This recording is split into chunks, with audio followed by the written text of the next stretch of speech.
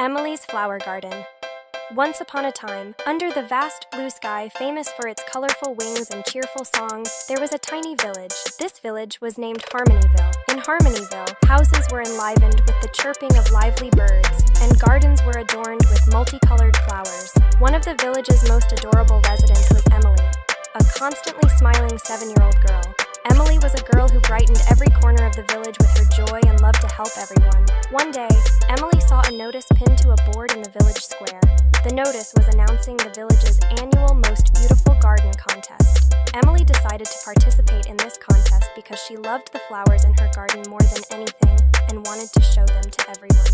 The next day, Emily got up early and started working in her garden. She tilled the soil, watered her flowers, and made a small shade to protect them from the harmful rays of the sun. As the days passed, Emily's garden overflowed with vibrant flowers. Emily was nurturing her garden with love every day.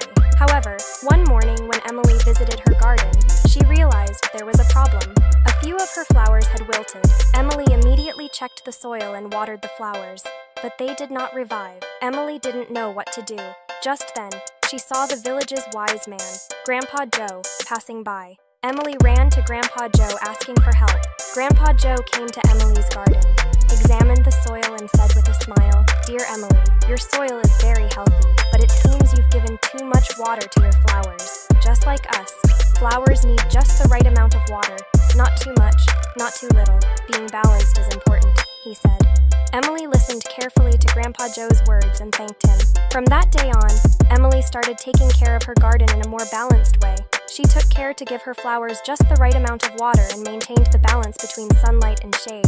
When the day of the contest arrived, Emily's garden was chosen as the most beautiful garden in the village. Emily was very happy, but her real happiness stemmed from having learned the importance of balance.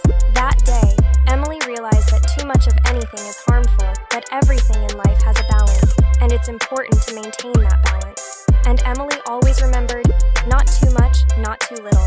Life must stay in balance. Thus, every spring, new flowers would bloom, every heart would fill with love, and Harmonyville would be remembered as the village of hope and balance.